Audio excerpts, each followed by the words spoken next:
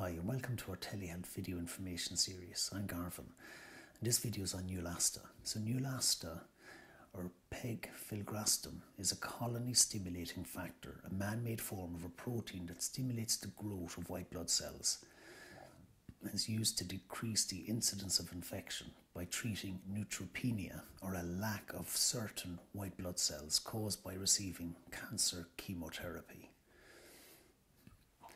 So Neulasta is for reducing the duration of low white blood cell counts, or neutropenia, and risk of infection in people treated with chemotherapy for cancer, with the exception of chronic myeloid leukemia and myelodysplastic syndromes. So how does it work? Neulasta injection contains the active ingredient Pegfilgrastim, which is a type of a medicine called a recombinant human granulocyte colony stimulating factor, or GCSF for short.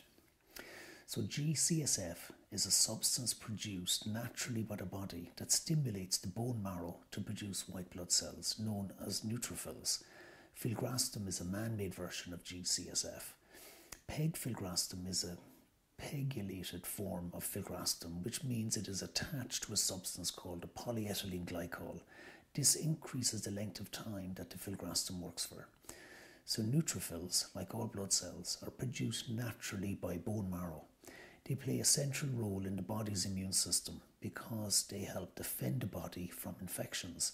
A low level of neutrophils in the blood, or neutropenia, leaves a person very susceptible to life-threatening infections. Neutropenia can be caused by a number of factors, including cancer chemotherapy, which often kills normal healthy cells as well as blood cells, as well as the cancer cells.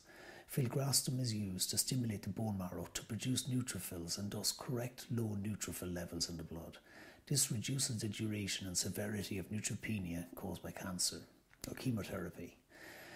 As a result, filgrastim minimises the need for antibiotic treatment, the risk of complications due to infections, and length of time spent in hospitals. Neulasta is given once every cycle of chemotherapy. It is given as an injection under the skin or subcutaneously, approximately 24 hours after chemotherapy. Neulasta should be stored in a fridge at 2 to 8 degrees when not in use. You will need to have regular blood tests to monitor the numbers of blood cells in your blood while you're receiving treatment with Neulasta.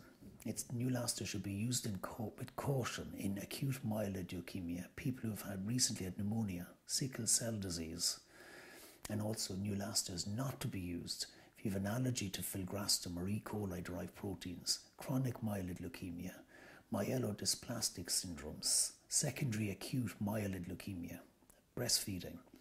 This medicine is not recommended for children and adolescents under 18 years of age, and this medicine should not be used if you're allergic to one or any of its ingredients. So tell your doctor, your consultant or pharmacist if you've previously experienced an allergy.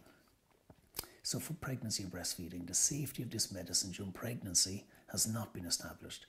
It should not be used during pregnancy unless considered essential by a doctor.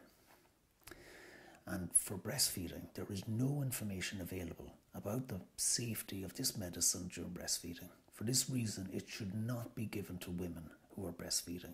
If this relates to you, for further advice, speak to your doctor. So the side effects of Neulasta: pain in the bones or muscles, chest pain, injection site pain, headache, enlargement of the spleen, and nausea. Also, you could get allergic reactions such as anaphylaxis, blistering skin rash, difficulty breathing, swelling of the face, lips, throat and tongue, fluid in the lungs, pneumonia, a sudden inability to breathe, respiratory distress, and decrease in the number of platelets in the blood. Abnormally high numbers of white blood cells in the blood also. So the side effects I've just mentioned does not include all the side effects reported by the manufacturer for this medicine. For more, you need to read the patient information leaflet or talk to your doctor or consultant for more on the side effects. How can this medicine affect other medicines?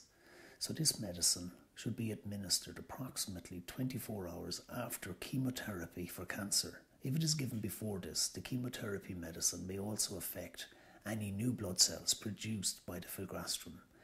That brings this telehealth video to an end. If you have any questions, you can leave them in the comments below or contact me through our website, mytelehealth.info, or call into us at Lynch's Pharmacy, Douglas, Cork. Or you can ring us 021 436 6923 to find out more. Thank you for watching. Stay healthy and stay informed.